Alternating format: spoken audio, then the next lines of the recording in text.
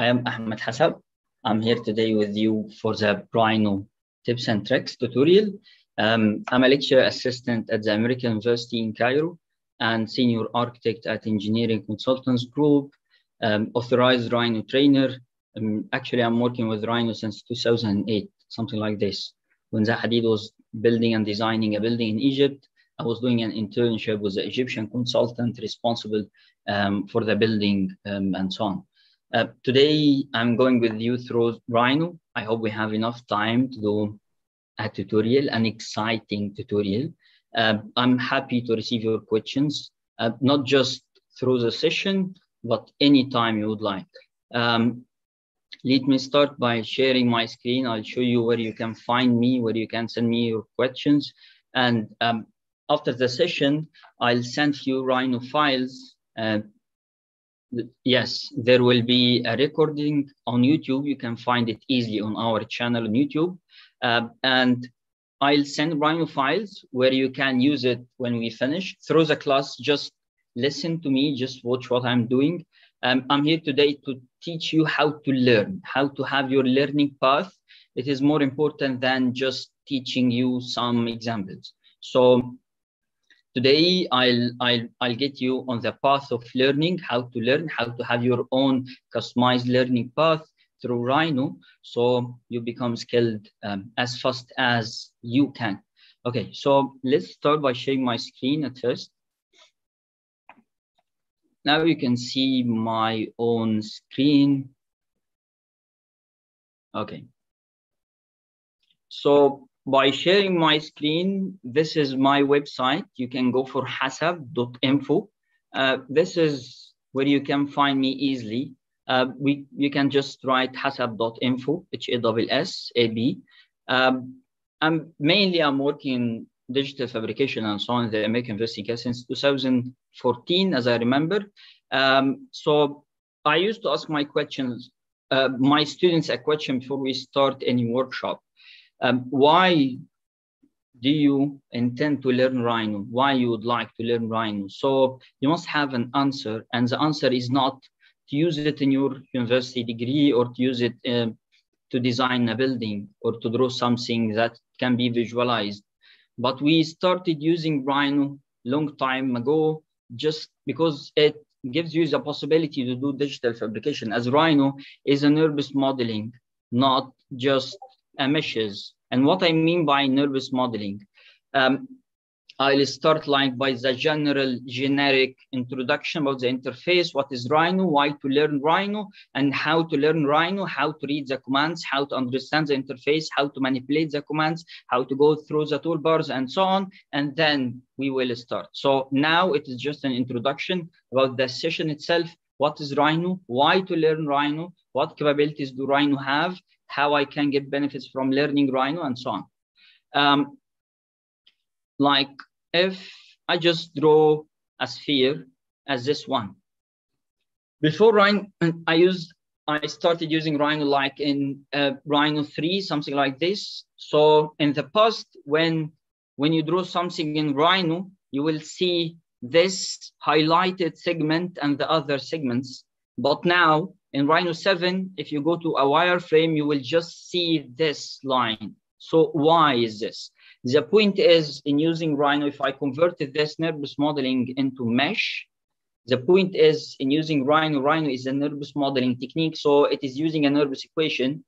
We started, and let's say they started using Rhino because a nervous equation will help you in a digital fabrication phase because it is something understandable. It is just a mathematical equation, but the meshes is not helpful at all. In the past, nowadays, there is 3D printing. You can print whatever you would like, but the other digital fabrication techniques can't be done through a meshes. It can, but it is so difficult, but using a nervous surface is much better.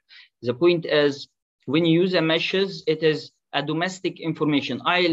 Let's agree that I'll be telling you my experiences, not the technical terms. So if you would like to know the technical term itself, you can just go for Rhino help and search for it. But now I'm giving you direct my own experience and how I feel it. So The meshes is just a domestic data where you can find the vertices, the edges, and the faces. But the NURBS is a mathematical equation where you can see the object itself. And this, the one on the right, is more helpful into digital fabrication. In the past, when they started the NURBS equation, like a car company was building the car in a country, and when they moved to other country, the car wasn't so matched. So they started to innovate like a mathematical equation based modeling, so they can do the same car in different locations. So this is how a NURBS equation started, and then it is implemented in a lot of softwares and finally in Rhino.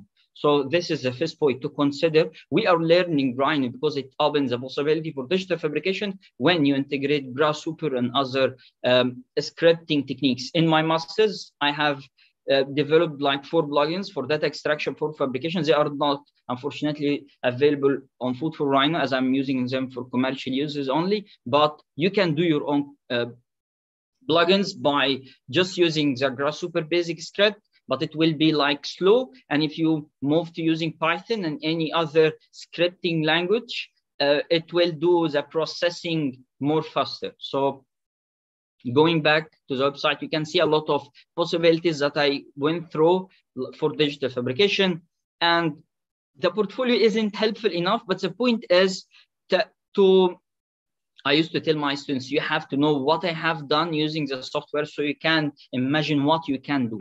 So just go for portfolio and look for possibilities that I done. So you can ask me on Discord later on how to do it, and I'll give you tips and tricks. It's fine. And to join my Discord, you can join DigitalFUTURES Discord. It's fine, and I'll send the files. But if you go in more reparameterized, you can go to the community, join now, and this will take you to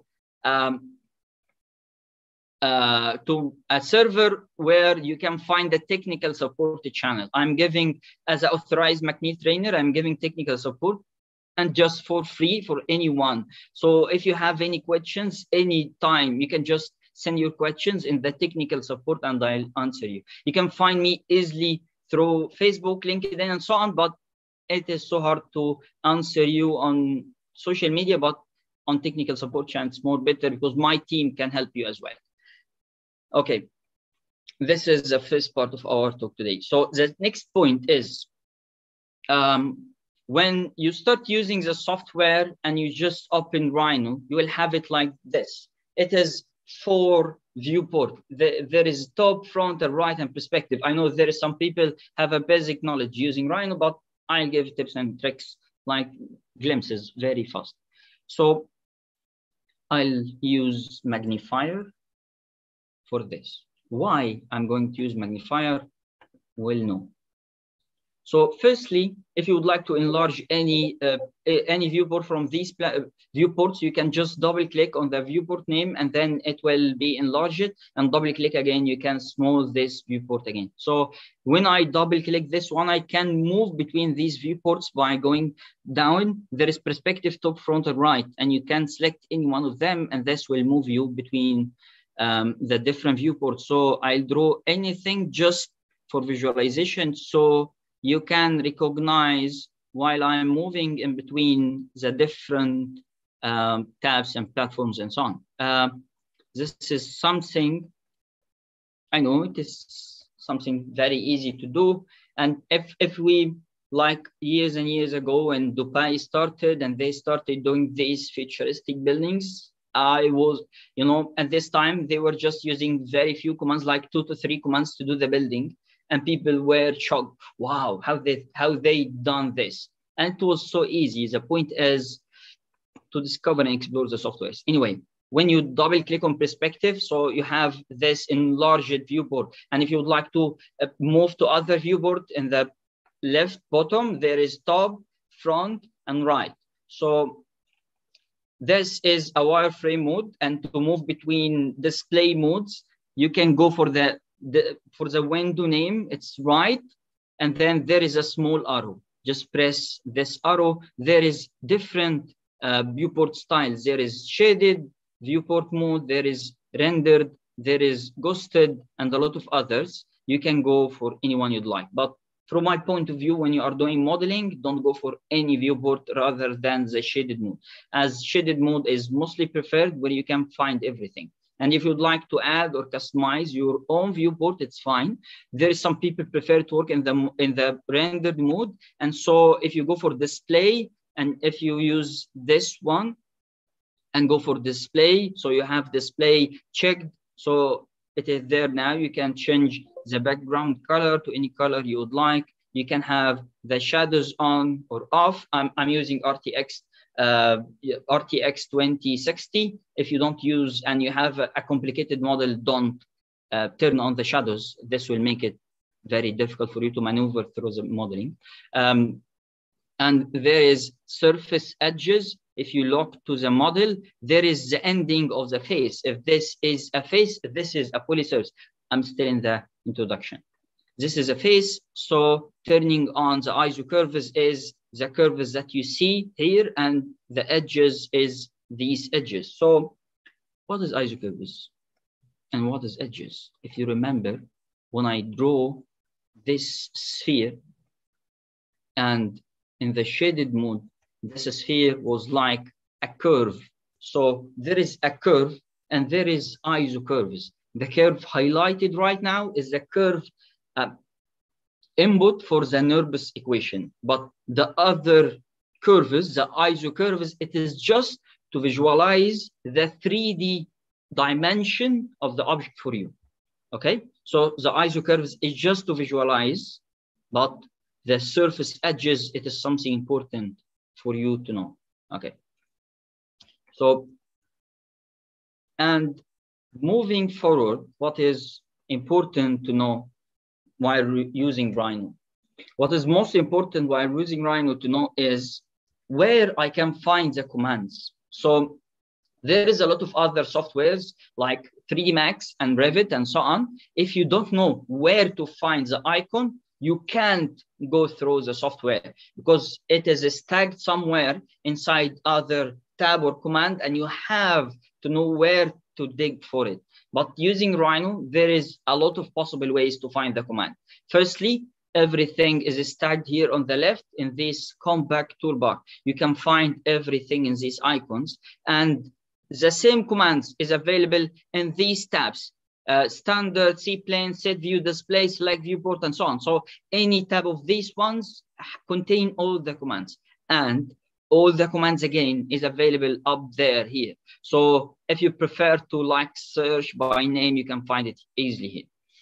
And last, where to find the commands, you can just write down the command. So if you are using, let's say, AutoCAD, and you know there is a fillet, so you can just type down fillet, and you can find a fillet command.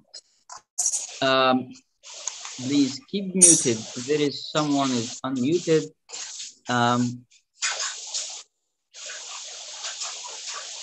Please.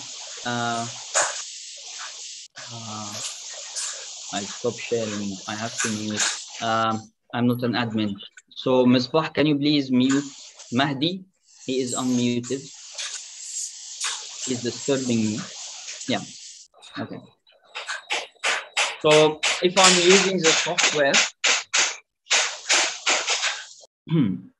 Mahdi, please, you're unmuted. Yeah, thank you.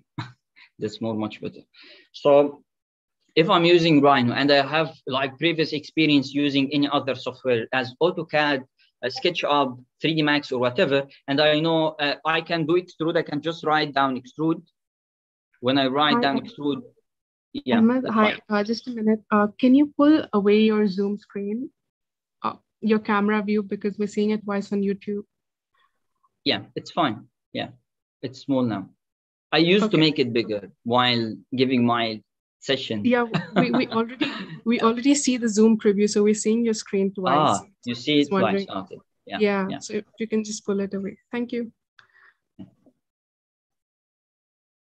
So if you have experience from any other software like SketchUp, 3D Max, or whatever, and you know the command itself. So if you know that if you have a curve and you would like to have a mass, you can just go for extrude. So in Rhino, you can just write down extrude, and it will give you a lot of possible extrude options that you can select. And if you don't know how to spell the command itself, you can just write down any letters that you know, and the command will, and the software will give you the possibilities. So if I just write down extrude like XTR, it will give me like what possibilities are you looking for. There is extrude point, surface, curve, and so on. So you don't need to know the command itself accurately. And the last point that is most important for you to know, I'll start use the magnifier right now. So let's focus on this toolbar on the left.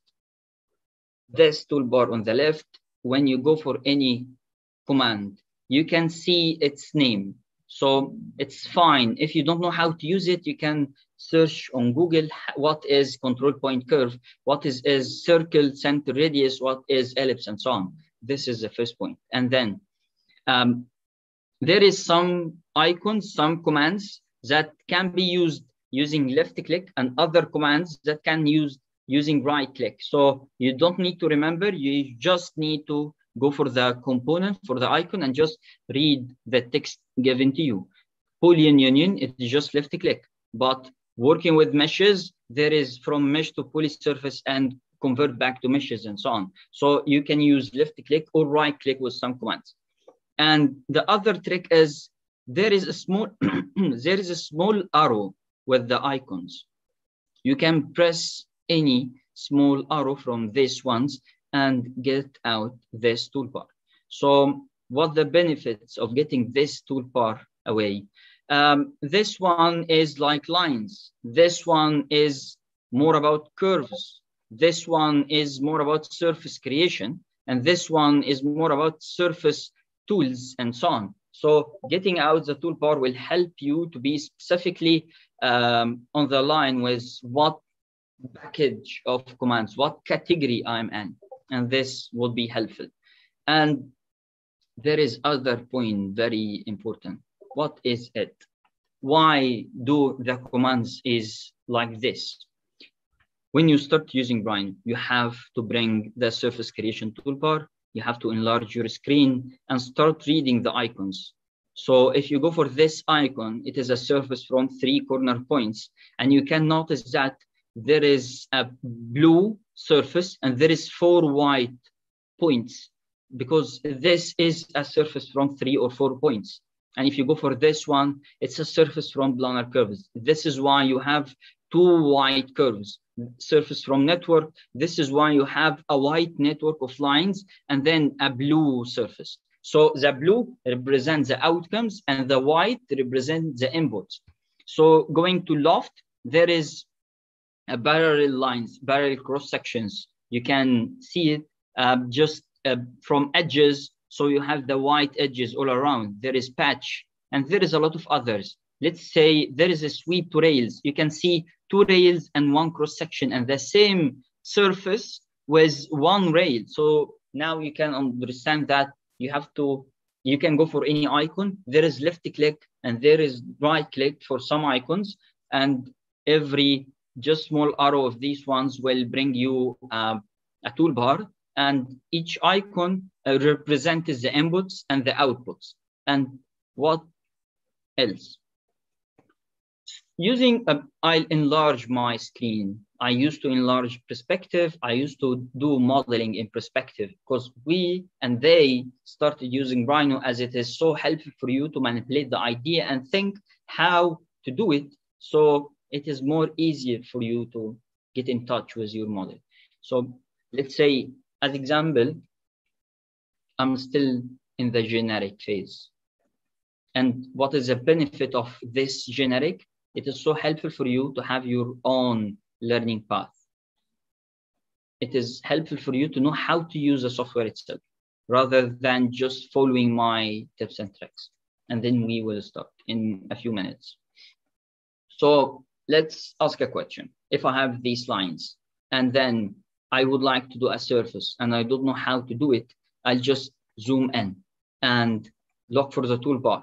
So if I'd like to do something with parallel curves, what I'm going to do, I have here like these kind of parallel curves. It is like parallel white lines.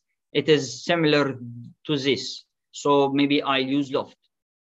I'm just guessing. So if I'm going to use loft and I don't know how to use loft, so I'm recommending that you just go and pick loft. I pressed loft now. So don't just do anything, just go for the toolbar. It is asking you to select curves. And when it is say curves and there is S letter, it is different than just curve. When you are going with, let's say, as I'll give you an example, like sweep one ray, you can select multiple curves. Sweep two rays, you can select multiple curves. But in some other commands, you can select multiple curves. So when do I know to select multiple or just one? I just have to follow the command bar. So it is saying select curves to loft. I'll start selecting the curves. Okay, so the point is, if it is by logic working, it will work in Rhino. So I used to think how to do it, what this surface is, what is the sequence of the surface. So if I have like an architectural form at this one, let's say as example, this one. If I have this example, this one, we will go through this one today. I'll just admit the people in the waiting room. Okay, if we are going to do this one, I have to ask myself what this one looks like. And if I look for, I go for the shaded mode, make it better. What this one looks like. It looks like I have a surface and this surface is going to the up and then it is going back down like a few little. So it is, looks like there is something and it is going up and then it is going back down. This is how I recognize a surface. And then I start thinking how to do it. So how to convert this surface to a simple geometry, and then how to convert this simple geometry into curves, and then what command can I use, and so on and so on. So this is how I'm thinking and looking for alternatives and commands to help me. So I selected the curves in sequence. I think I need it like this. So this is why I'm selecting them in sequence. And you have to know that Rhino is following your steps. If you are selecting the bottom curve and the upper curve and then the middle curve, it will generate a surface that take this sequence into consideration, and you've just selected them by hierarchy, it will take them into consideration. So let's go. It is asking me for drag seam point. I'm still like introducing the software. It is asking me to drag the seam point to adjust. The seam point to adjust is these points. So I'm just following the software. And it say if it is fine, just press enter. So I press enter. It will give me other toolbar. So this is my first time to use the software. I'll be doing like this, exploring the possibilities in this way. This is a better way to have your own learning path. And then it will give you this toolbar where there is a style, normal, loose, tie, and you can see it just generates a surface with different considerations. It is a mathematical equation, and any variable will end by a different result. So changing the variables will change the result. So you can just go for different options and you see the styles. And there is a closed loft. So what just happened when I just selected closed loft, if you remember, I selected this one and then this one and then this one. So this is the first curve I selected, and this is the last curve I selected. So when I selected closed curve, it just take the first one to the last one. So this is a closed poly surface.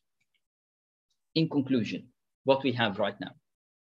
What we have right now is that we can easily go for the toolbar. You can go for the toolbar, just hold on for a second on any icon. It will tell you what this icon is. And if you can use this icon by pressing left click, it will tell you. And if right click is available, it will tell you as well. And if you selected any, I'll just draw very simple curve right here and manipulate this curve. Just wait. tell you how to do it, but you have to imagine the possibilities at first. So if I would like to do something like this, I see there is a sweep to rails. The icon is like blue surface, and there is like 2 rails and 1 cross section, and it looks like what I have. I'm thinking of how to have like a vase. So I go for sweep to rails. It will tell me select first rail. So it's 2 rails. So this is the first rail, and then it just asked me select the second rail. In some commands, it will ask you to press enter to move for the next step, but right now it is just moving you to the next step. So you have to follow the command bar. It will save a lot of time and effort and hassle while learning the software. So selecting the second rail, and then it asks you to sweep, select the sweep shapes. I'll select this one, press enter when done. I just press done. So there is some options. We will not go through them right now, but I can just press OK. So I have the outcome by just following the command. And this is my first time to use it. I don't know how it is working, but just following the steps is very helpful. So, and there is something else. If you are using the CAD softwares, like Autodesk softwares and any other softwares, you need to work with the scale, you need to work with units, and so on. So working with units, let's take AutoCAD as example, like a baseline to just discuss. There is units, millimeters, and we here in East Africa, we are using meters, metric. So I'll go for meters as example, and then I'd like to hide this one. Okay, I hide meeting controls as well. It is meters right now, and then I press OK. Okay, it is asking me, are you going to change the model? I press just yes. You have to fix the units before starting. So I just select everything and delete it, as I have to set the units before starting. And if I didn't set the units before starting and I change it, let's say to centimeters, and then press OK, it will ask me. So if I just started, I press no or yes. This is, you have to decide this. So there is, as example, meters, you have to work with units. And for the snapping, there is a snap, like you have a snap in AutoCAD, you have a snap in 3D Max, not the others. But if you are using 3D Max, Autodesk 3D Max, snap is not so advanced, but Rhino looks like AutoCAD. It is the same CAD system. It is the same accuracy as Rhino is using in like mechanical design and production and so on. I myself just used Rhino before for jewelry, for designing some yachts, some fashion and so on. So it is so precise. And actually there is a tolerance variable that you can use to make the interface, the software itself, the Rhino nervous equation itself more accurate or less accurate, but just don't go for it right now. If you are a basic user, it will be like a hassle for you.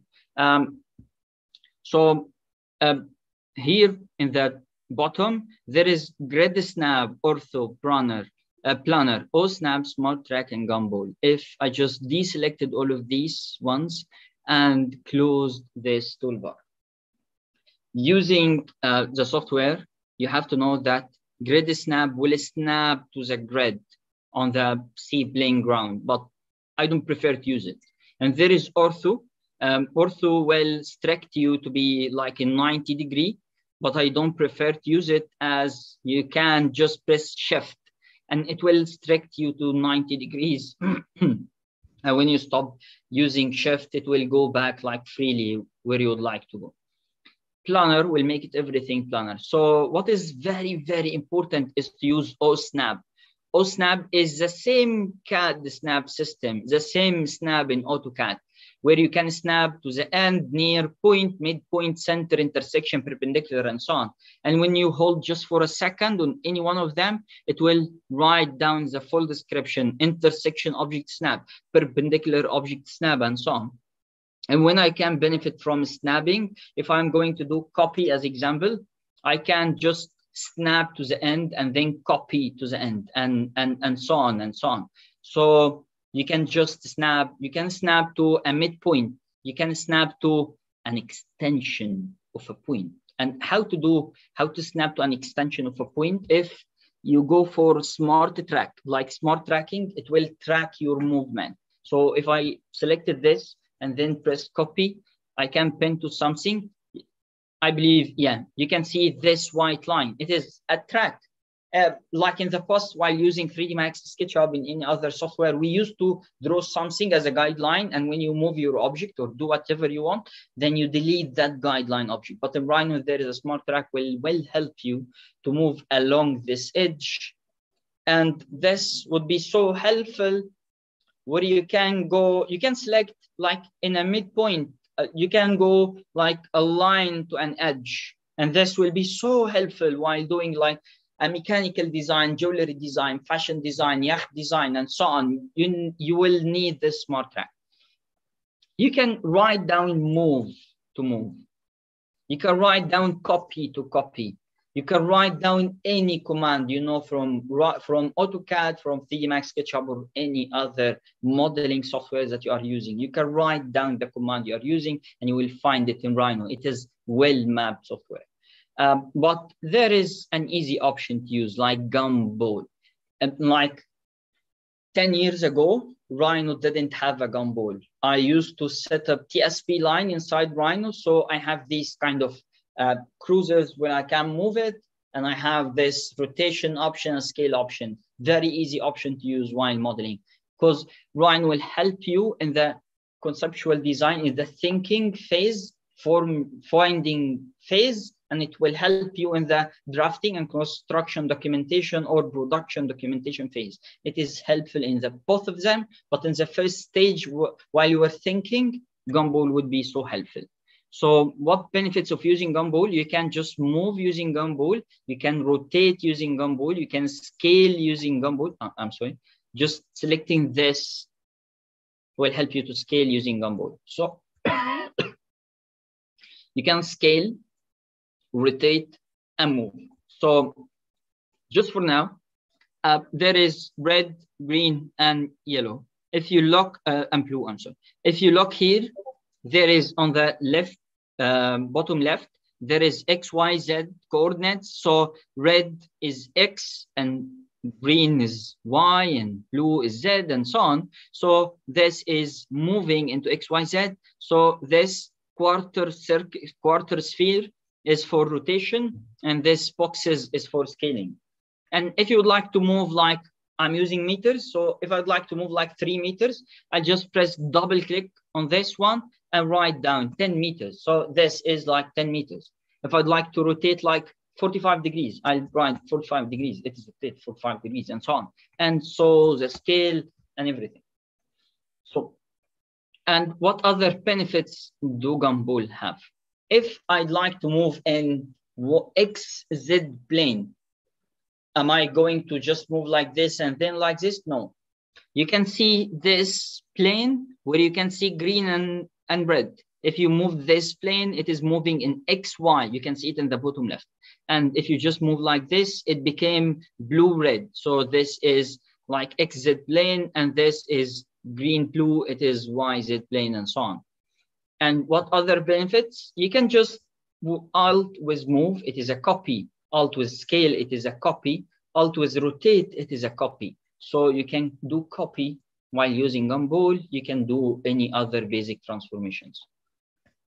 And lastly, before they invented Grasshopper, as example, I'm using Rhino. I started using Rhino when Grasshopper was just very few commands, but nowadays it is highly advanced software. But back at this time, with no Grasshopper, or with very, very, very, very basic Grasshopper interface, there were like a record history where we used to use. If I have this one, and let's say as example, we still in the exploration phase. I'll go deeper with details right now in a few minutes. And I know I take a lot of time, but it is so important for you if you are a first-time user, how to go through the software and customize your own learning path. And you can do this when you know the capabilities, where to find them, where to search, how to maneuver, and so on.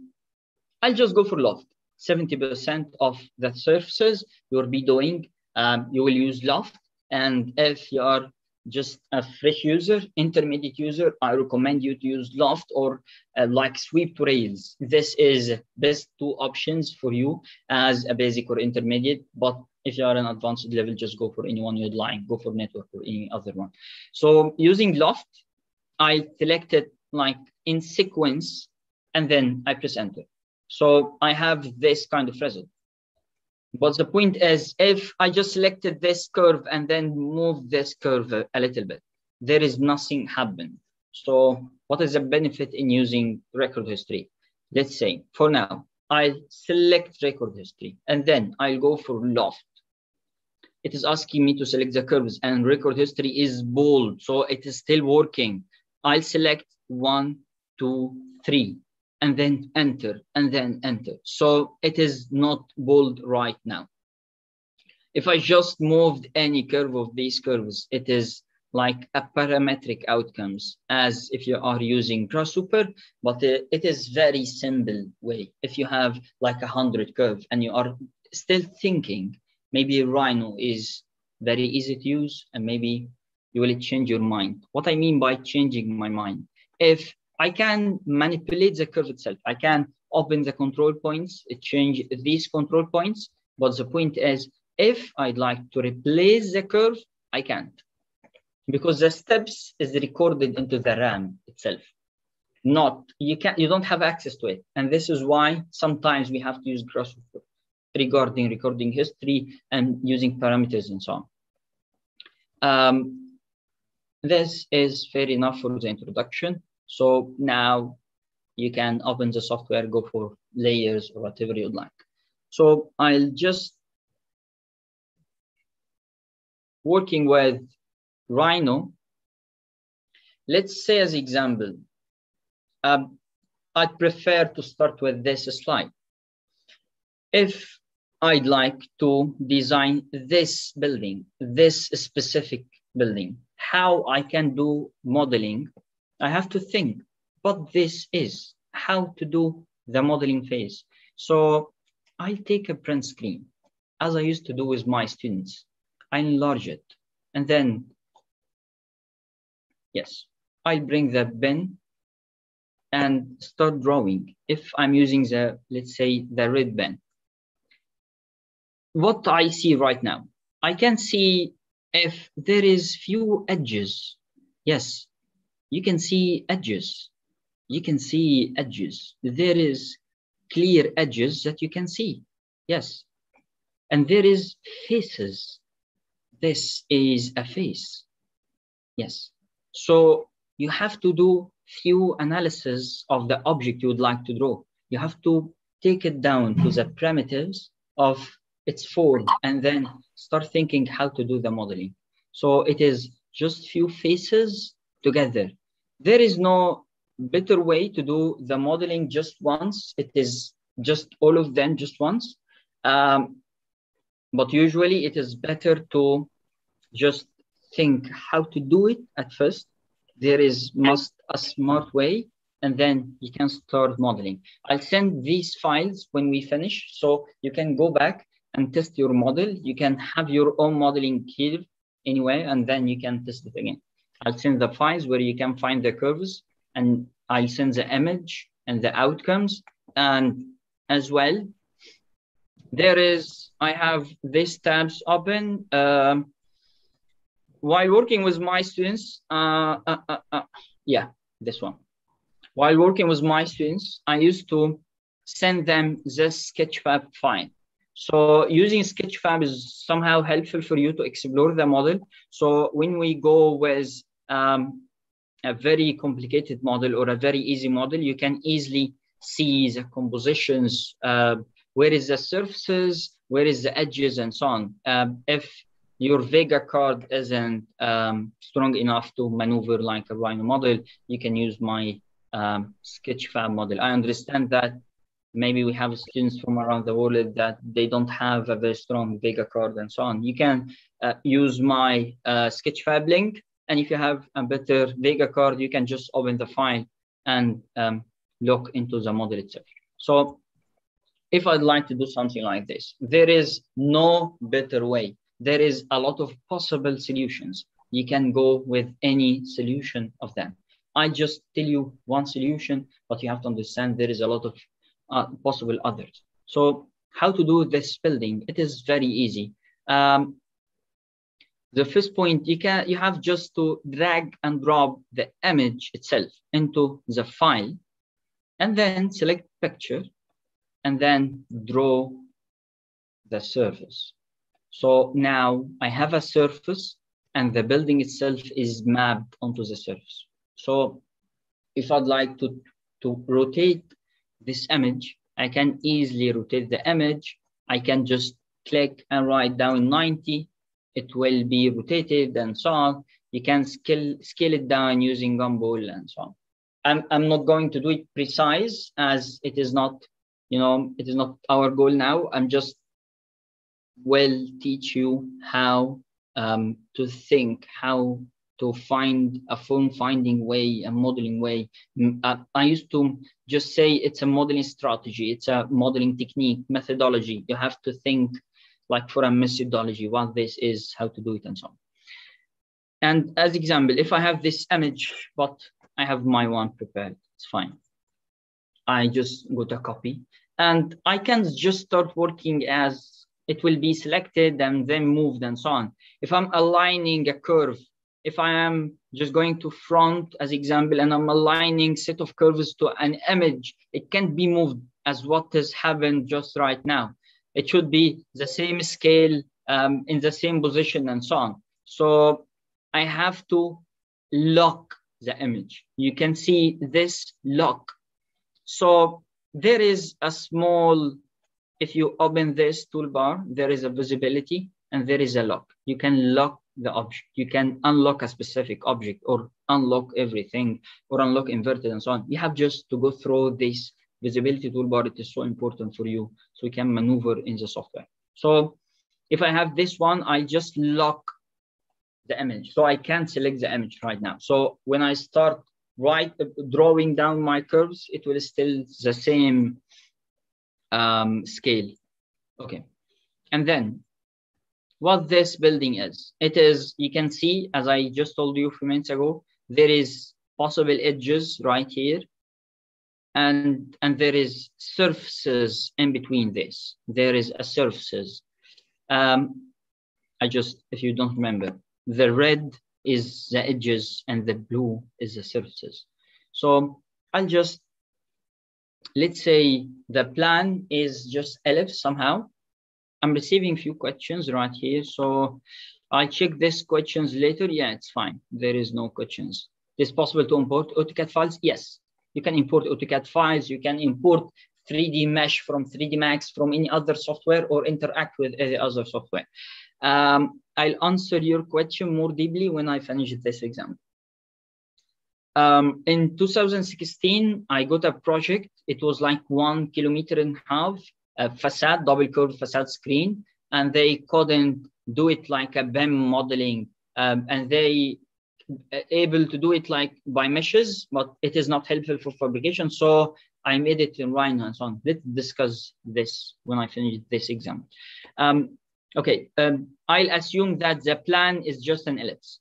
So the ellipse, I'll go here. If I'm Ahmed, I don't know where to find the ellipse. I'll just go here and hold a second till it tells me there is an ellipse. I will not use this ellipse. You have to open this small toolbar and then look for the possibilities. Why don't you?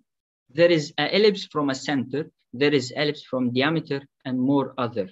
So if you don't use this technique of exploring the toolbars, the commands, and so on, you will know a few commands that someone teach you. But if you just explore the software, as I'm telling you right now, you will have your own technique in a very few days. So let's start with diameter. As example, I'll assume that this building was like an ellipse. Its plan is just an ellipse. So I'll unlock again the image. I'll move it just a little bit higher, and then we'll look it again. And then I have my own ellipse. So the point now, this is ellipse. When I selected the ellipse, I should go back for the toolbar. It will tell me this is one closed curve added to selection. And if it is multiple curves, it will tell me, if I selected multiple curves, it is one curve point, 12 curves, one surface added to selection. You have to understand what you are holding. This is an open surface. This is open surface. This is open surface. If I just join them, this is one poly surface. You have to follow the command bar. Every input will need a different processing methodology. So you have to read the command bar so you can understand what are you holding on if you are a first-time user.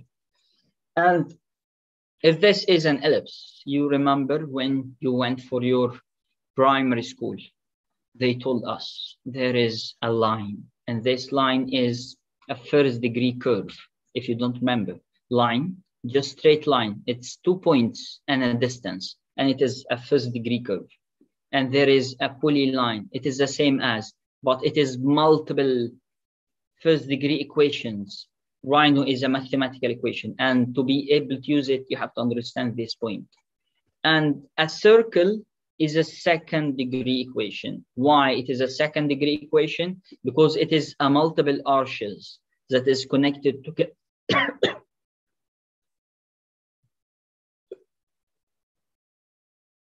Sorry for that.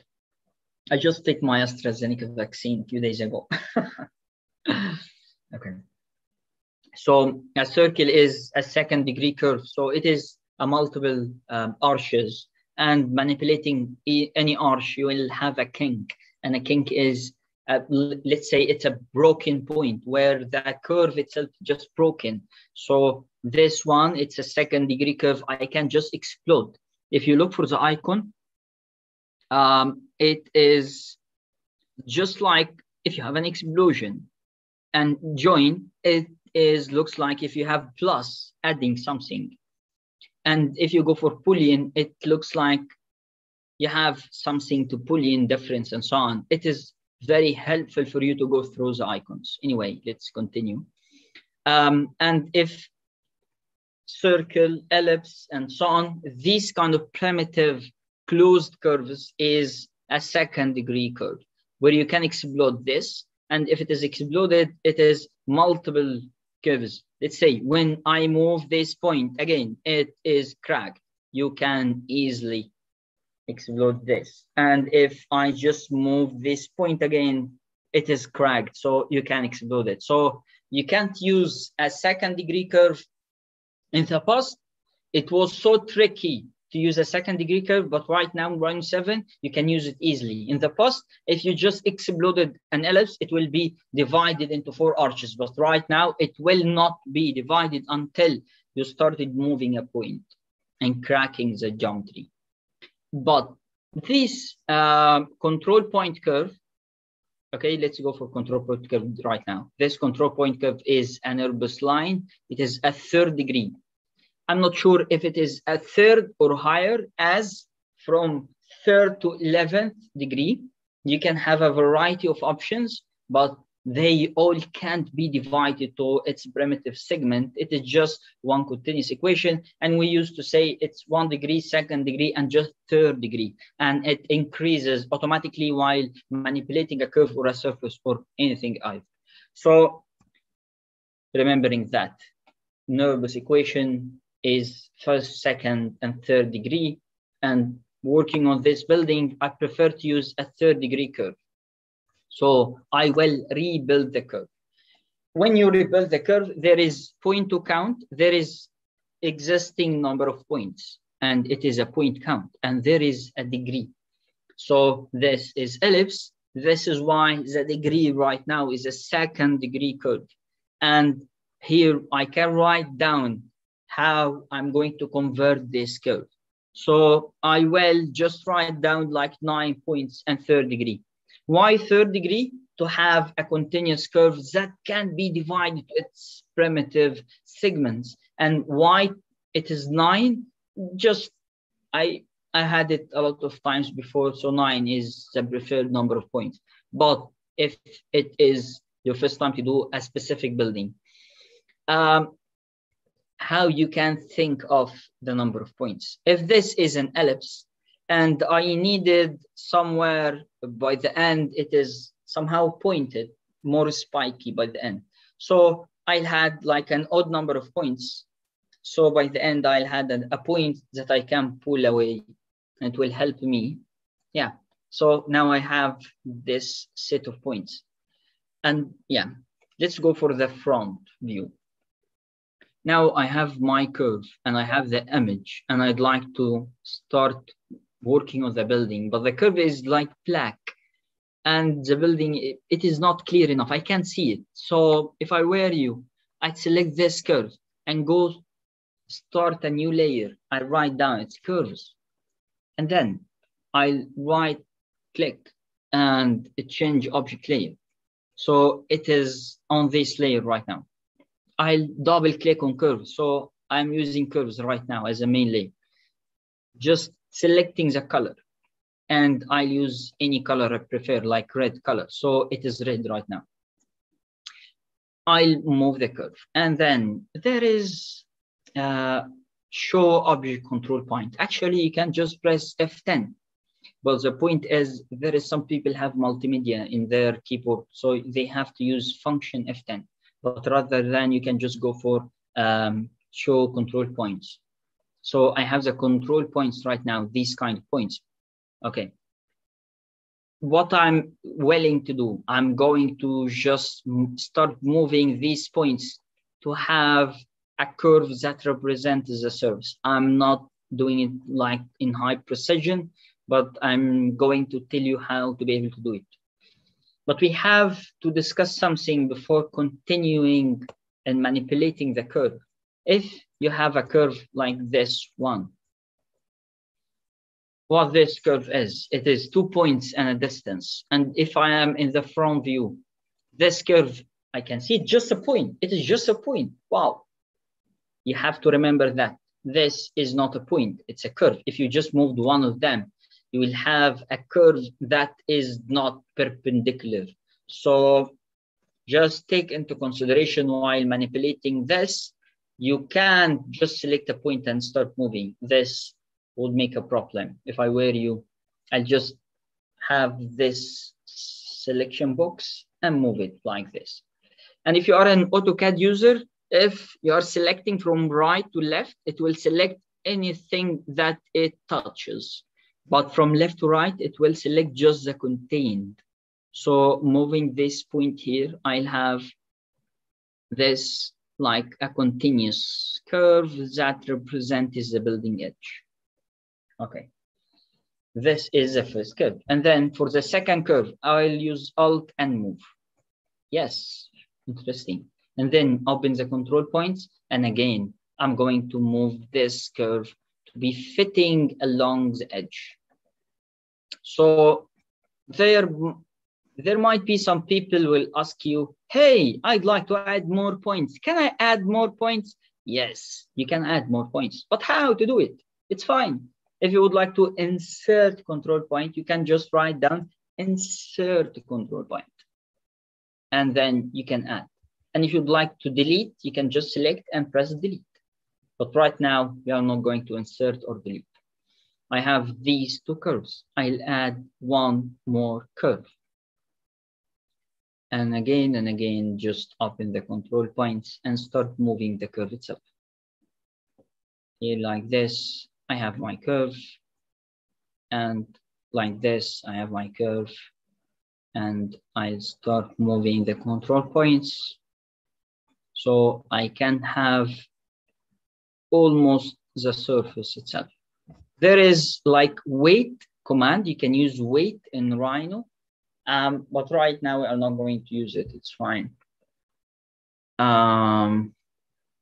Okay, welcome. There is some questions I'll answer later. Yeah. And it's recorded, it's fine.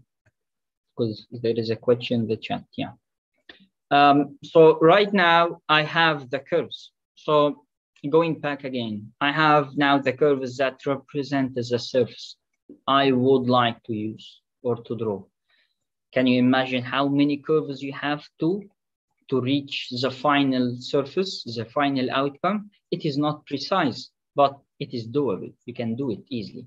Anyway, so right now, the next step is how to do the surface itself.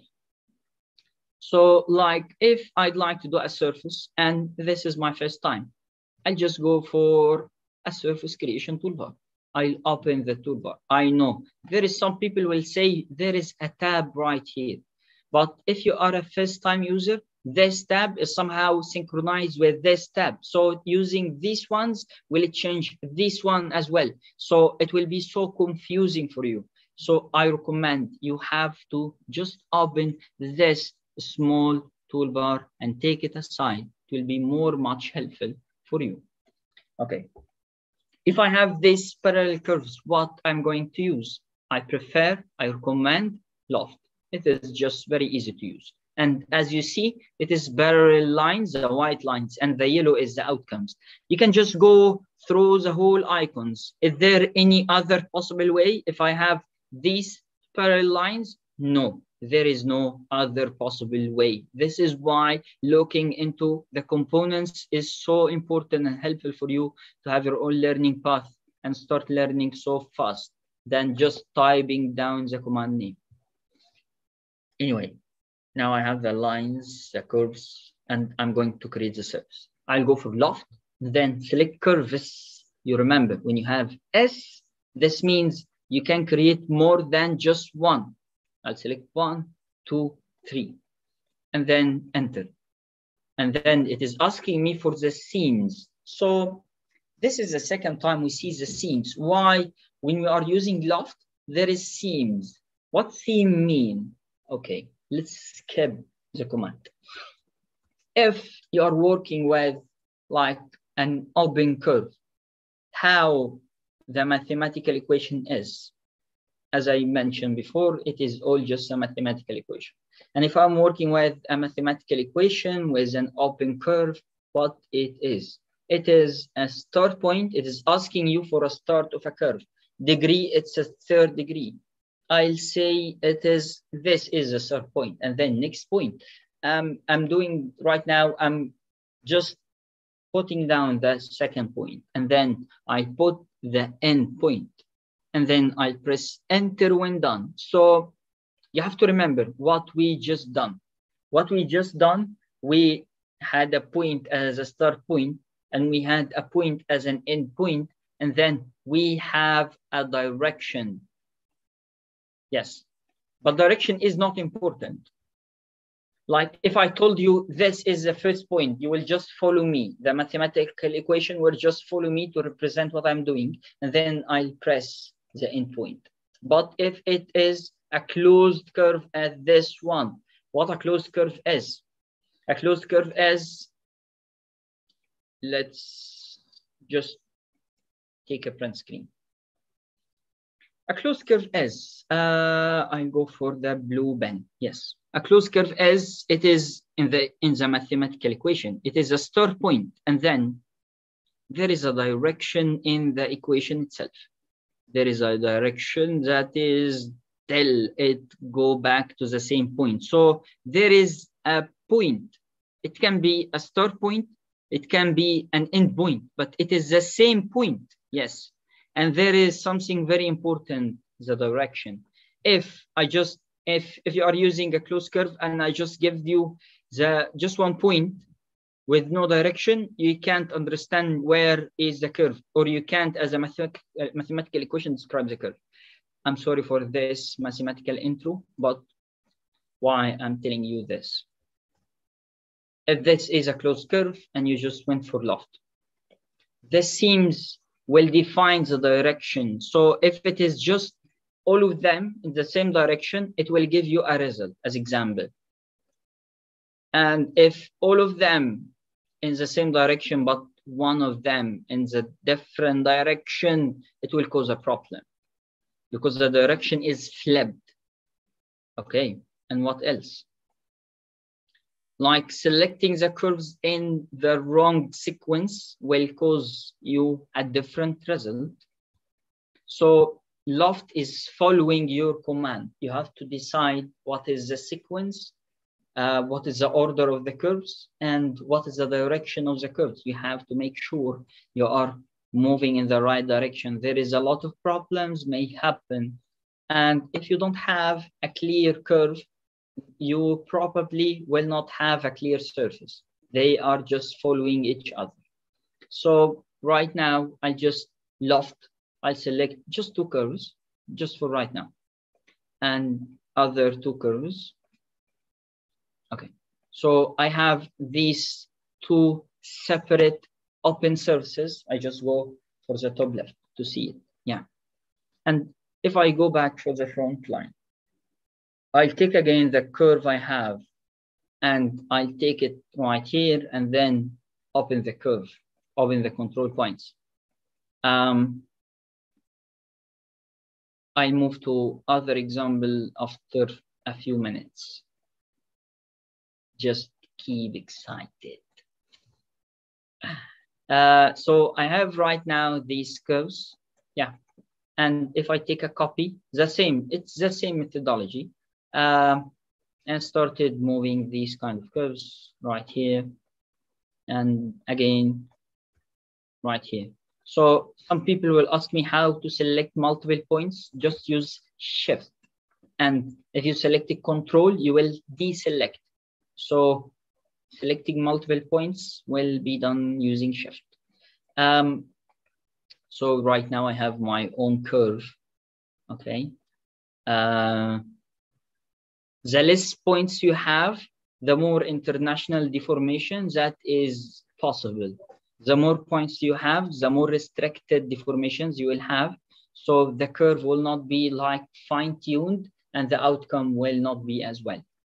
So I have my two curves like this, and then I'll go for Loft, select my curves. And so I have my surface. That's very interesting. And then how I'm going to cap the file. I can see here, there is a different surface.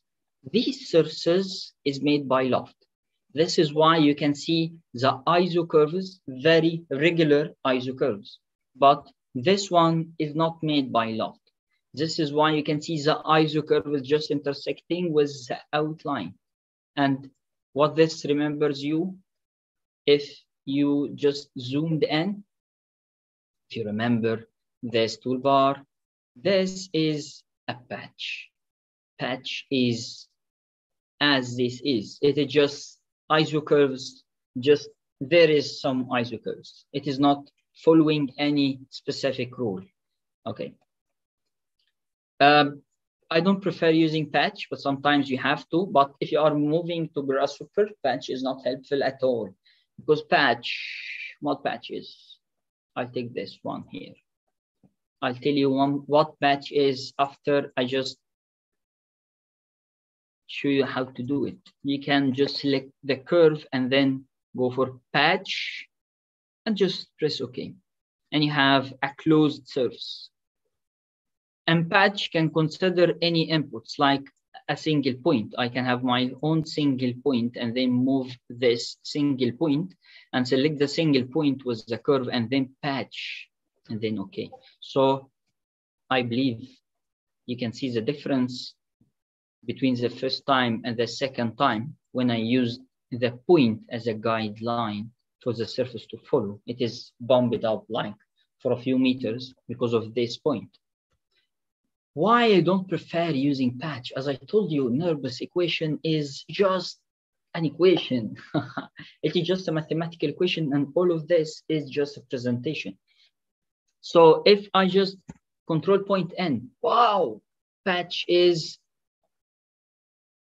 it is a whole surface, a rectangular surface, and this part is just available for presentation and the rest is just hidden, but the equation is still like a rectangular equation. And this would not be helpful if you used it in Grasshopper later on, because Grasshopper will recognize it like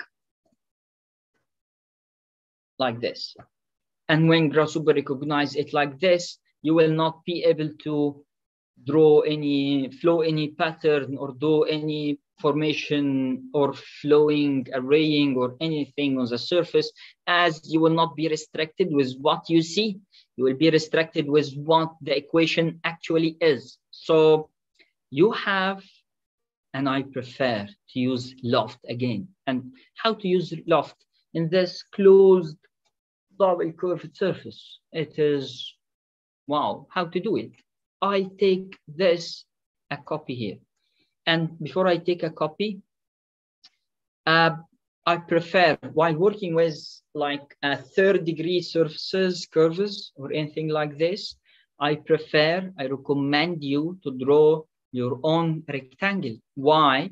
So I can take a copy anywhere I'd like, and by the end, I can just select the result, and when I move, I have something to snap to. Okay. So how to use loft to generate a surface that can be used later on in Grasshopper to generate, as example, a pattern. And this would be so helpful and important in some advanced applications like this one. After what we are doing, if you look like here, this white surfaces is just, if you simplify the surface, it is just a set of curves. You can look for the edges as two rails for loft, or two rails for sweep to rail. We didn't use sweep to rail yet, but we are going to use it. But if it is loft, it is just two curves. And this one, it is just one curve, second curve by this, and third curve right here, and so on. And what about this pattern? I'll generate this surface and then use Grasshopper to generate the pattern. I can use flow along surface in Rhino, but maybe using Grasshopper would be so helpful. So why don't you have a surface that keep the possibilities for you? So loft, sweep to rails is mostly preferred if you are going to use Grasshopper later on. And in Grasshopper, you can go for parametric house surface morph. It will be so helpful for you to array whatever the pattern is you would like to use. But we can't use attractors on it. And if you would like to use attractors for this kind of pattern, you can just go for lunchbox, extract the edges and get the center point, move it up to the normals, and then extrude to a point. It is just illustration for the people who are who have like a middle experience using the software. Anyway, let's go back. How to do loft with this just one curve? What loft is? While using loft, you can have like an open curve, as I just mentioned in the introduction, like this one, yes? And you can have a closed curve, as I used like a few minutes earlier. Yes, and as example, if I use loft for this open curves, it's fine, it's working, yes. And if I use loft for this closed curve, it's working as well. So, but now I have just one curve. So my recommendation is, if you would like to use Rhino for design, for documentation, you have to believe that Rhino, the command, how many commands you know, is not the key. The key is how you are thinking. The key is your thinking methodology. So how I can use just one curve to generate a surface that minimum input is two curves. I'll split that curve. It is so simple. I'll go for split, and then I'll go for point, and then I'll draw one point and other point. So I have right now two curves. So loft, first curve and second curve, and so on. So right now I have a surface that is generated, and it respects these two edges. let's say as example, I rebuild this surface 20 by 20. So you can see a lot of ISO curves. You can see right now, it is respecting the surface edges. I can see there is a deflection right here because I increased the ISO curves too much, but I'm increasing them. So you can see it is respecting the edges. It's respecting the input. So if you are using it in Grasshopper, it will respect the boundary. But this one, it is still not respecting the edges. So it will not help you. Anyway, I select this one. And let's say as example, I need it in the middle, more bumped up. So I delete this one again, and I'll draw other curve. I should have my snap or snap on, and then I should have end point on. So I snap here, and again, I'll snap here. So this is a curve, but this is just first degree curve with 2 points. So I rebuild this curve and make it like 5 points. And then open the control points and start like deforming the curve itself. Okay, it looks fine.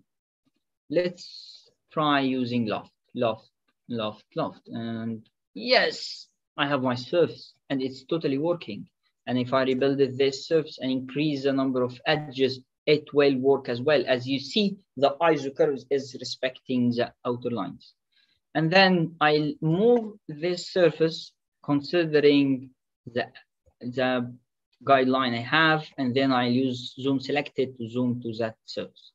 This is how you can just model this kind of building, and you have to draw a lot of curves to set these kind of surfaces. And if you'd like to just attach these together, there is 2 possible ways. As I said before, there is a lot of possible ways, but I just mentioned 2 of them now. One of them may going to work and the other may not. So let's say as example, I'm going to merge these 2 surfaces. I'll select this surface and this surface. So it is merged, as you can see. I'll merge. When I write down merge surface, you can see it right here.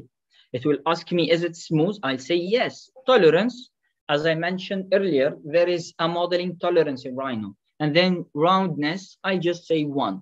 I select these 2 curves, it is merged together. And if I'm going just to select these 2 surfaces and then join them, and then there is, as you have in AutoCAD, fillet curves, there is fillet edges. So I just fillet these edges, and then I'll select the edge. So next radius is just 1. I'll keep it right now 1. If you would like to change it, just press on 1 and then write down the radius you would like, but I'll keep it just 1. I'll select the edge, press enter. It will give me like a presentation how this radius will be, and done. You have it right now. And how the equation is generated, or let's say updated, is different. While using merge surface, it is different when used fillet edge. And fillet edge will generate poly surface that might cause problems when you go to Grasshopper, if you need Grasshopper later on the same project. And this one will not cause any problems because it is just one open surface. And it is so helpful for you to go on array pattern, extract edges, ISO curves. If I were you and I'd like to extract ISO curves that represent the surface, I go for Grasshopper actually. But if I don't know Grasshopper, if I don't have any experiences using Grasshopper, I can just rebuild this surface. And let's say as example, this one, if it is just 3, I can see the transformation. Yes. So this one can be like 25 and this one can be like 11. And yeah, so the horizontal ones is this one. I can later on, because it is just a Rhino equation, I can extract that. I can go for curve, extract wireframe, so I can extract this wireframe. I can select the horizontal curves, so I can separate the vertical ones from the horizontal ones. So by the end, working with NURBSes will help you to get much data to do what you would like. So, thank Thank you. I'm happy that you can understand my explanation. Yeah. So yeah, right now we just finished this specific example. I close the Rhino file and just, you can ask me later on. I'll send these files later on.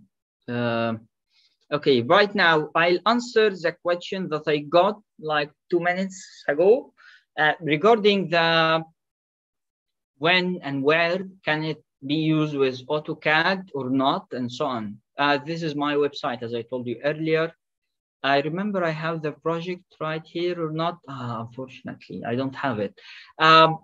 In 2016, I went, this is the first time when I joined ECG. It is like a multinational company here in Egypt, and they had a project, and that project, it was like 1.5 kilometers, the facade length.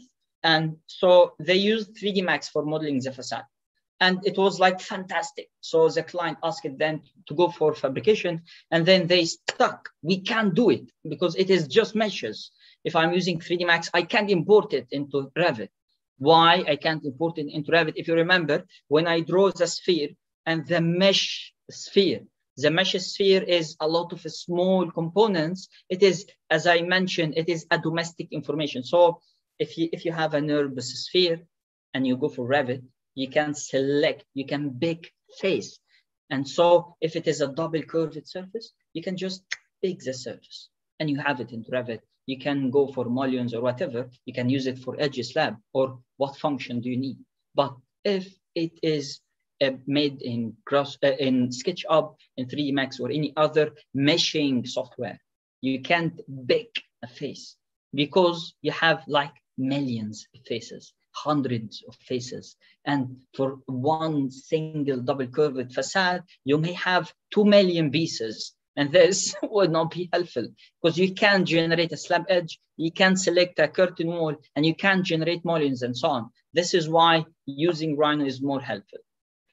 And so I have to, at this time, there were like TSP lines for Rhino. It is not available right now. I think Autodesk just made TSP line available for Rhino when Zahadid started using Rhino. And when she died, they stopped. And so McNeil nowadays have sub-D, I guess, I don't know. So because I started using TSP line like 12 years ago, and now it just stopped. And why Autodesk stopped something, I don't know. Anyway, but back then at this time, I can use the meshes into Rhino and then use the TSP line because it is a meshing plugin to extract the edges and then generate a continuous guidelines that it can be used later, like network surface, and generate the surface again, but as a NURBS equation, and then go back for Revit. So from the beginning, as I mentioned, and used to mention, while working with Rhino, the point is how many commands do you know? The point is you have to think and have a methodology, a modeling technique, a modeling methodology, strategy, some logical thinking and sequential like processing. When you follow, will have the final result. It is just it. So let's go for the second example. Before moving to the second example, I'm going to show you a result of one of my students in a workshop. I have a regular workshops. Actually, I had a workshop today morning. This is why I'm like a bit tired, but it's fine. And in the second class, he was able to do this building. It is not because I'm telling him what to do, but it is because he is thinking and asking himself, what is the command that I need? How I can do it. So if I'm going to give you tips and tricks to model something complicated as this one,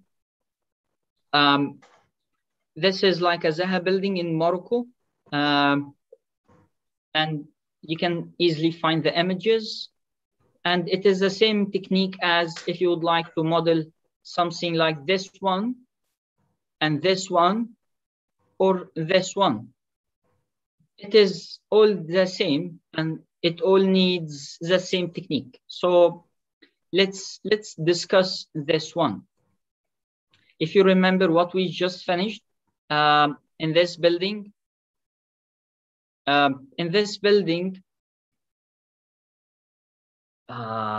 bring to front, yes.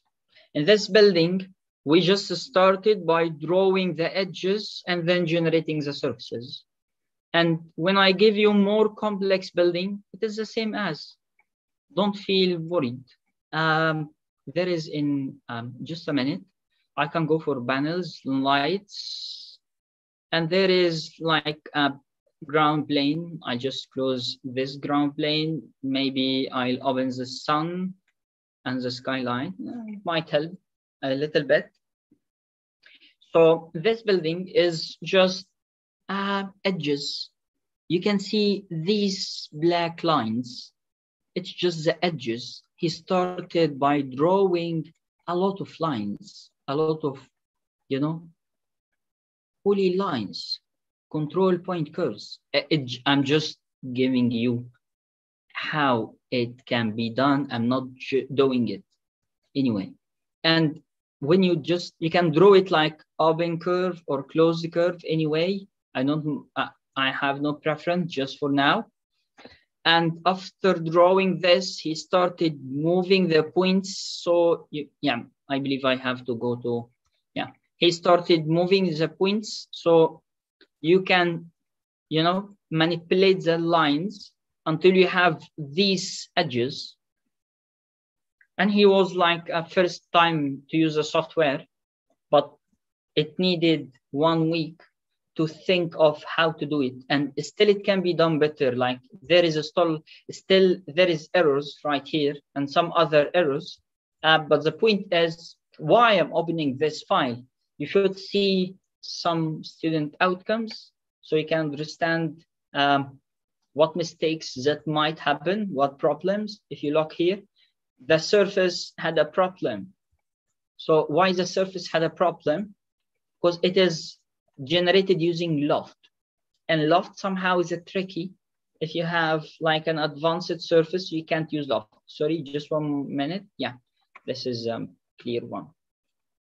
And how to use loft? As I told you, if I have a very, very advanced curves like this one, it's not advanced at all. I understand this, but yeah, I'm just trying to draw something very complicated. Yeah. And yes, just like this. And if I have something like this, and I'm just going, I can use loft 1, 2, 3. Yes. Yeah. You know, can you see?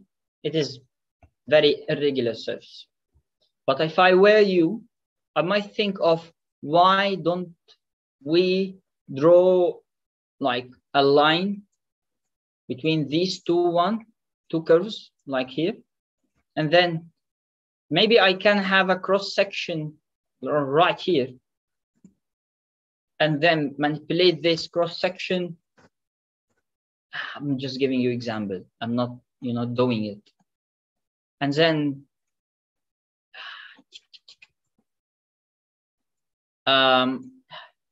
stupid Hassab. And then I go for sweep to rails, first rail, second rail, a cross section. It's just example. It will follow my lead, you know. It is more unique than just doing it like this. It will become very intersected and complicated and so on.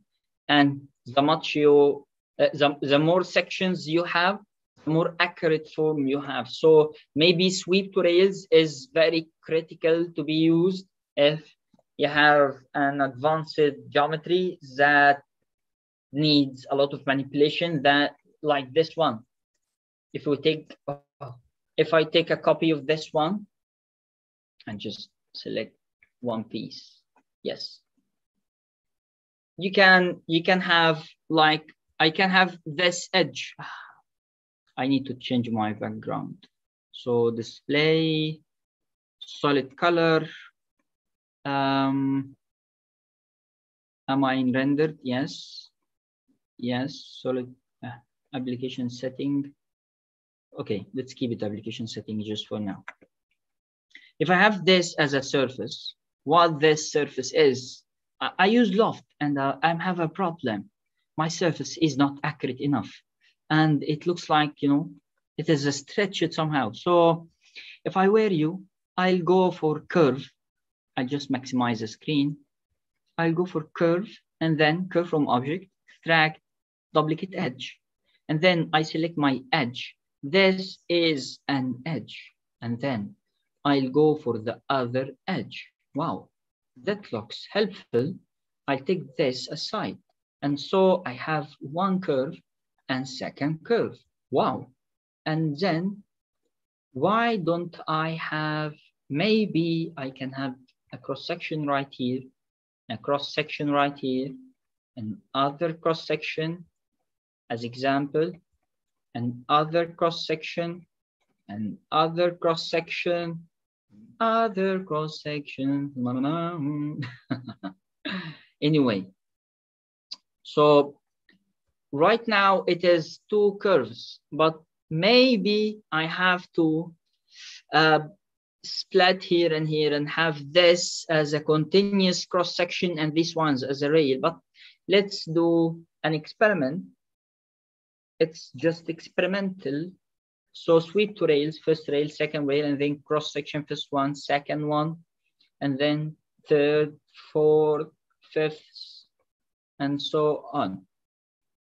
Okay, can you see? There is an optical illusion right here. So I messed up. I have to snap to the object. Yes, you have to take care of this. Optical illusion is most likely to happen. If I were you, I do my best. Okay, back again. Just sweep to rails, first rail, second rail, and then cross sections, first one, second one, and so on. Just keep it from the same start point. It is so important to start from the same start point. And so, wow. Now I have my surface and it is much better than his surface. Yes, because I used the sweep to rails. Wow, but why this one is not closed? Let's do it again. First rail, second rail, and then 1, 2, 3, 4, 5, 6, 7, 8. If you just locked, notice the command bar, it is select sweep shapes. S means you can select a lot of curves. It's fine. And then, like when it gives you this, you can refit rails, it's fine. Maintain height, it's fine. Close the sweep is not available. So I have to do it like this and then do it again and select this one and it will be done. So I have a very clear and advanced surface that will be helpful for you to use later on. And it is, as you see, is very clear, very neat. And this is just sweep rails. There is more advanced way if you use network, but it is so complicated for beginners and intermediate level users. So I don't prefer to use network if you are intermediate or basic user. Sorry.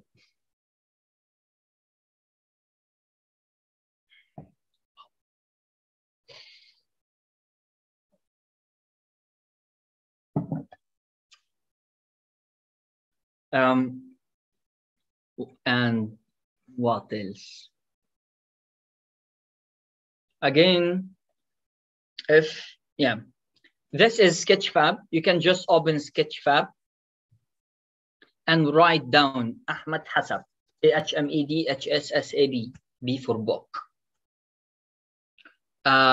With no spaces, and you can find the models I uploaded, and it is up there just so my students can use them while learning how to use the software. And you can find the model right here, and you can explore using this like platform with your VR. So you can find many other I have few detailed models that you can explore.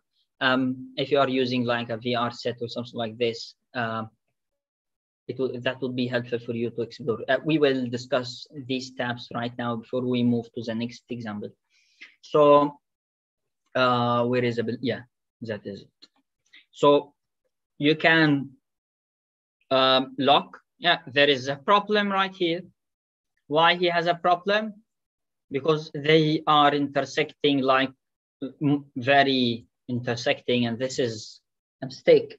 And how I can do it, how I can have this wall and this one, and they not intersected. Let's go back to the model.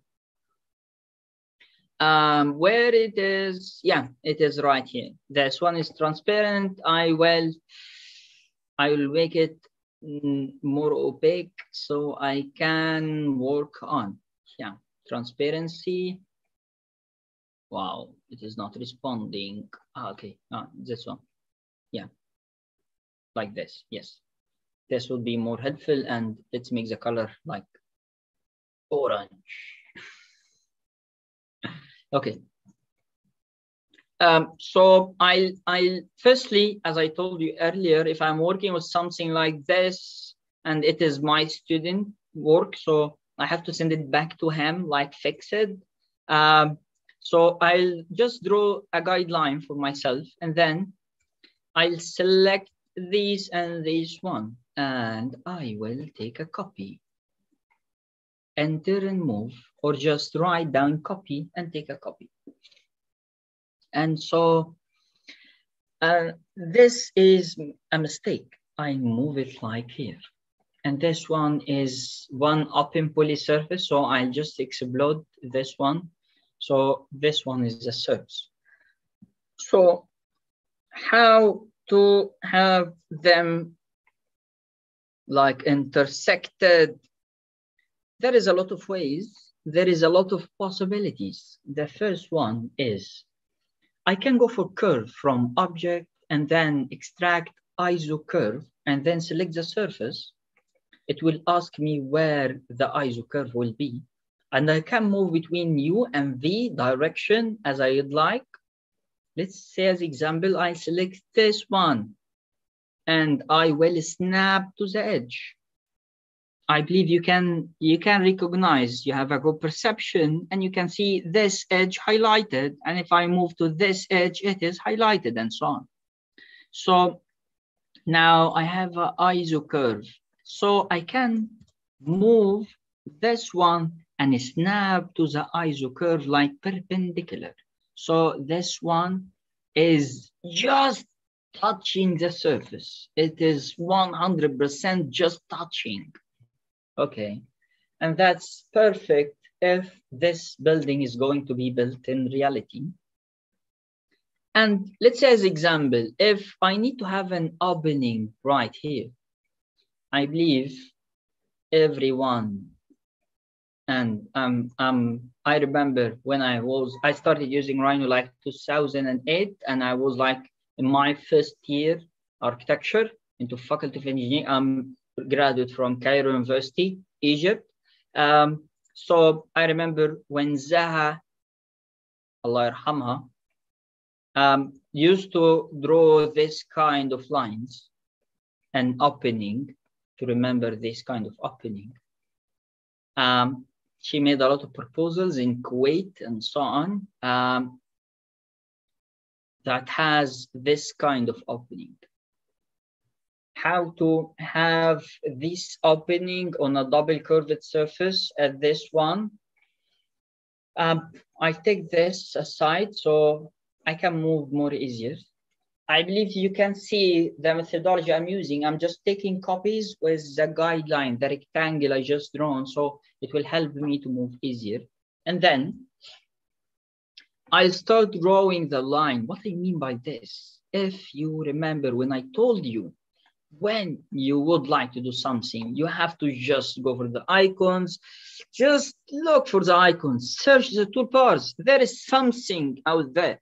So you will find interpolate a curve on surface. So I'll just zoom out again. And I'll go back again for this and select interpolate a curve on surface. So now it is asking me to select a surface that I'm going to draw a curve on. And this will be so helpful, as I can just draw a curve that is responding to a surface equation, the surface curvature, topography, or how you would like to describe it. So I'll just select this surface, start curve. You can just draw the opening responding to the surface curvature. As you can see, it is a domestic transformation. And when you have this opening, I'll draw like few other curves. But if I were you, I'll move to wireframe so I can see where I am. And you can draw many points as you need. It's fine. Yeah, I'll just draw other point. I'm not doing it precise, as I mentioned earlier. I'm just giving you tips and tricks how to do it. And you know, it is bumping out here. So I have to draw a point here. So you just have to cancel it and draw it back again. And to add more points, so the curve will stuck with these kind of points. There is no better way, as I think. And so right now I have my surface that can be splatted. I can split the surface using these curves. I'm sorry. I'll go for split, select the object, enter, cutting curves, enter. Oh, wow, I have my object. Yes, it is done. And so I need a thickness for this surface. So what thickness is? I need to take a rest.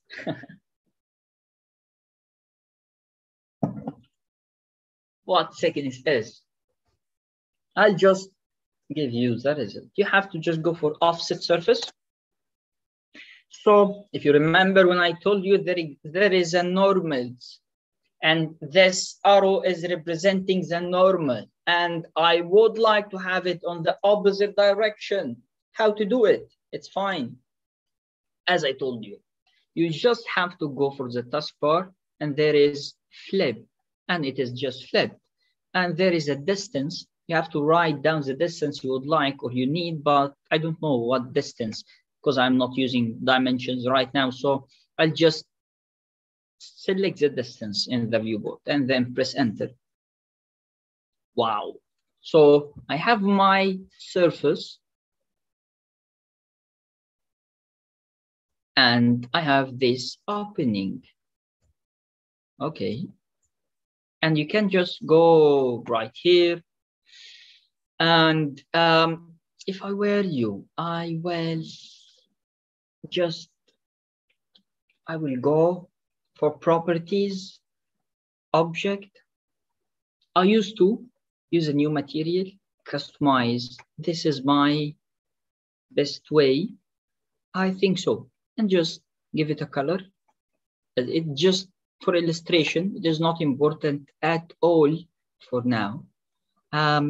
I'll use a new material, custom material, and I'll give it just other color that might be helpful for me just right now. And so if you remember, when I used fillet edge, I don't know how to write it as I'm an Arabic speaker, so English is my second language. Might be I have spelling mistakes, but Rhino will help you. So it is just fix it to fillet edge. I'll select the edge, and then it will ask me for the radius. I don't know what radius I should use, so I'll just press enter, and you have a visualization right here. Control right click to zoom in, so you can see the edge, you can see the radius. I will minimize this to something and then press enter. So it's calculating the edge. Wow, I have it done. Wow. This is how you can do it. Just go simply and take your time, it's fine. And it is not about how many commands do you know. It is more about how to do it. And like if you have a logical thinking, you will be able to do it. As I told you, I remember in 2008, when Dubai was doing their futuristic architecture, I was like, what is happening? It is just 3 commands. Are you joking? Well, it's fine. Nowadays, it is not about if you can do like something advanced. It is more if how to construct this something. This is why I have my interest into digital fabrication. Anyway, so regarding this example, we can move to the next one. Yeah, this is my desktop. In Sketchfab, like if we are talking about this specific example, it is very easy to do. But the point is, if there are possible, it looks like my Vega card is stuck. Yeah. Yeah. Refresh. Uh-oh, it will take time. Anyway, let's say as example this one. It was a proposal for a wall that didn't happen. But the point is how to do something like this, how to use Rhino to think of, as example, a proposal for an exhibition, or now just for like, not for construction, not for fabrication, but just the modeling itself. So as example, I have my file. Yeah, this is the file. So let's say as example, if I have a curve like this one,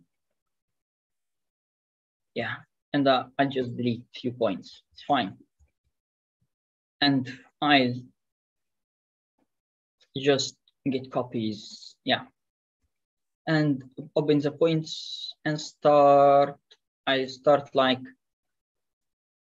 playing with. You can just play with the curve. You can just delete points if you would like, it's fine. Rhino is so easy to use. And if you have any questions, as I told you earlier, just log in into my the server, into technical support channel, and anyone from my team or assistants will help you if you need like a very urgent support or something like this. And then I'll go with loft as example. I select the curves like this, press enter. So I have my double curved surface. And so if I need like, if I am thinking of how to do something like this, I have to ask myself at the beginning what this is. So this looks like something that has a thickness, and there is like a cuts, and these cuts are parallel to each other. So firstly, I need something that has thickness, and then I generate this cuts. Okay. So at the beginning, I will just have a thickness, and as I just told you, just go for offset surface and give me a distance. I'm not using dimensions right now, but let's say as example, if I'm doing a design and at a certain point I have to convert this design to something real, what I have to do, what dimension I'm using, how to calculate this, it's so easy. You have just to bounding box. And so you have a bounding box that contains your object. And so this is why we have a ghosted viewport, where you can see the inside and the outside at the same time. So you can write down distance and select the points. It will tell you this is like 61 meters. And this one is like, wow, 104 meters. And this one is like 70 meters. Yeah, I'm doing something very big. It's fine. So the thickness, now I can give it a distance. I can write down if this is 60, it can be just 3. And there is options like solid yes or no. If it is no, it will be just an offset, but making it yes, it will be like a solid object. I'll just press enter. Wow, this is fine. So right now I have my object, my closed poly surface, it's fine. But I have this irregular edges. If I were you, I would just draw a rectangular, a box as this one. And I will make sure that this box is cutting through. It is cutting through the whole object. So I can have a clear cut, like a clear cut. And then I'll go for solid tools and then subtract or Boolean difference. It will ask me, what will you subtract with? I will select these ones. Wow, it is a clear cut right now. So I have my surface with the thickness, and the question is how to generate these cuts. There is a command called contour. What the command is? Contour. Yes, contour. So I'll just select this one and write down contour lines. It will ask me for a base point. If I were you and I'm a first-time user, I'll go for front, and then I have my first point, and then perpendicular. It's asking me direction to perpendicular. I select this one, perpendicular. Distance between, I'll just use a viewport. Yeah, this is fine. I write down group Y to make it easy for me to just go back again and select the group. If it is not grouped, this would be a problem because you have to select them one by one. Let's go again, and I'll contour again in the other direction, like from the front view in this direction with the same distance. That's fine. And then group. Yeah. So I take the poly surface away, and then I have my cuts. I'll go for solid, extrude planar curve straight. And with the direction, I have to make sure it is moving from this direction to that direction. Yes. And the distance can be like 1. It's fine. So this is the first cuts. Let's go for shaded mode so you can have it like visible. I just created these cuts, but I don't have like them in a group. Am I going to select them one by one? No, just go for select and then select last created object. So you have them all and then group. And then I select these ones, solid, extrude planar curve straight, and then one again. It's fine. And then select last created and then group. So now I have this. So if you don't like this, you have to regenerate again the contour lines and select the direction as you would like. It will respond to the 2 points you will use. And it can be like diagonal, straight lines, or whatever what you selected. Okay, so this is this example. It is just glimpses on how to do it. Let's move for this one. What this one is. This is like, I'm sorry if it is glowing. Maybe one of my assistants just changes the properties of 3D setting. Maybe we can do it just now together. Using Sketchfab, you can go for 3D setting, and there is like by the end, there is a lot of options like bloom. Yes, save setting. It is not glowing. And then exit. Yeah. So we have the surface right now. So what this is, it is one of the buildings. And if you remember when I told you, it is the same technique to model something like this. but it needs a lot of time and effort. It needs from you to draw down this kind of star curve that will be used again and again and again to generate this kind of surfaces. So if I would like to do this surface, what I have to do or what I can do, I'll take a print screen using snipping tool, so I can sketch on this image. So you have this edge, yes, and then this other edge, yes, and then you have this cross-section curves. Draw as many cross-sections as you can, and then just sweep to rails. And so you will have your surface generated. So I have my 2 rails and a lot of possible cross-sections, and so I'll have the result. So if I were you, I'll draw down that star at the beginning, and then rebuild that star and start manipulating the points of the star, having multiple copies in the Z direction, offsets, and so on, and thinking of the edges and creating surfaces along the edges. This might be helpful. I believe sweep to rail will be critical in modeling something complicated as these kind of surfaces. It is not complicated, I understand, but to have a smooth surface, it is complicated. It needs like a sweep to rails, network of curves and so on to have this clear, smooth surface that would accept grasshopper paneling and editing. And like other example,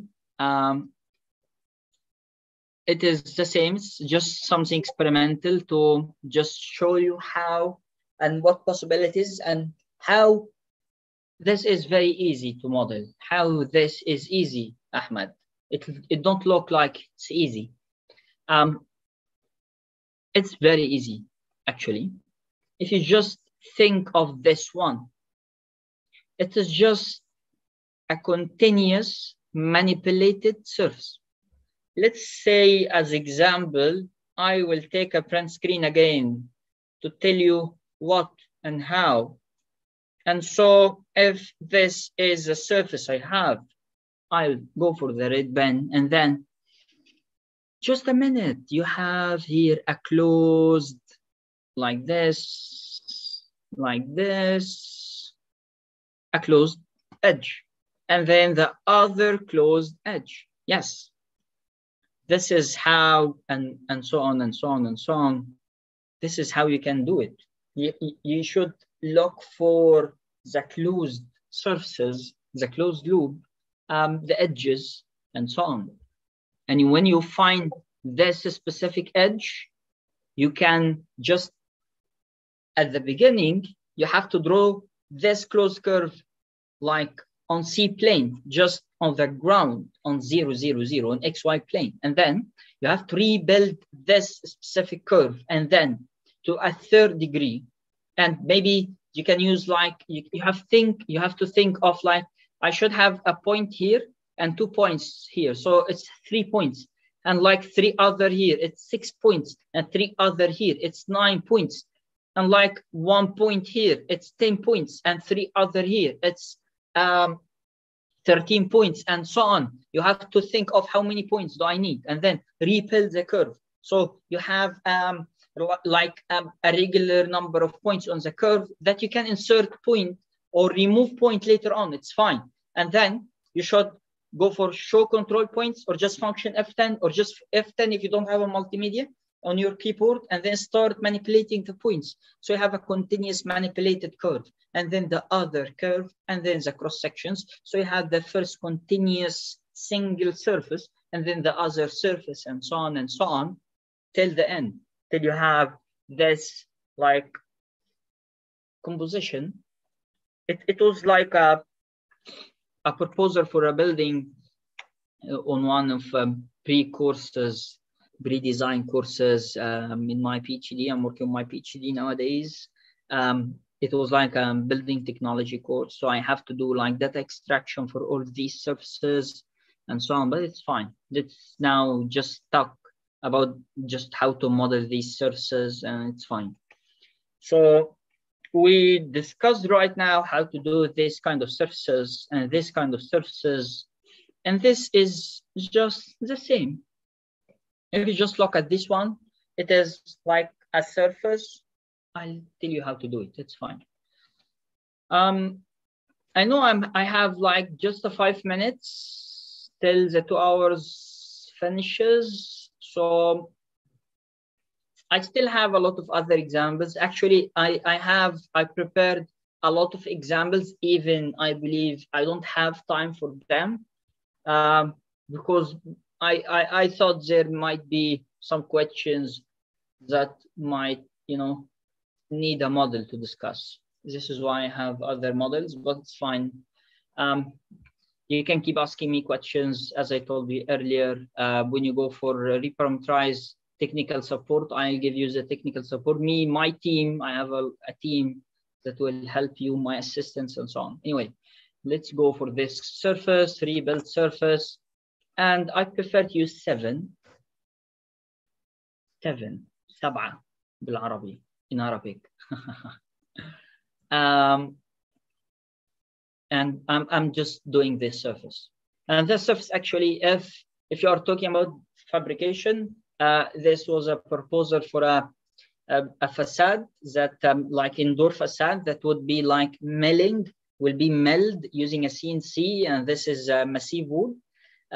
So it's very, very easy to do. And then there is a plugin called, a lot of plugins actually that you can use, but there is like Rhino that you can use for extracting the data, the G-code path for the NC Studio. So you can use the CNC and cut this, subtract the wood and so on. Anyway, let's model the wall itself.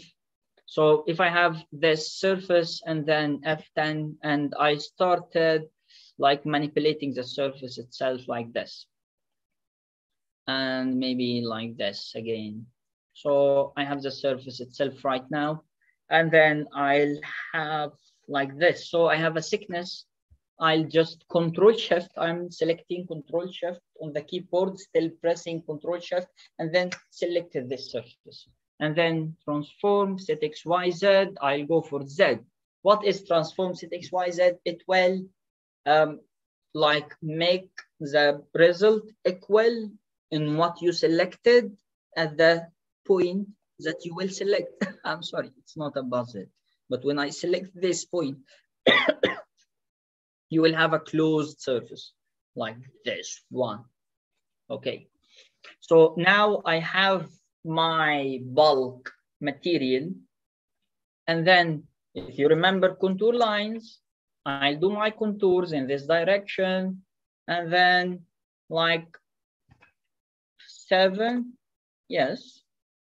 cuts, solid, through planar curve straight. So I will just 1.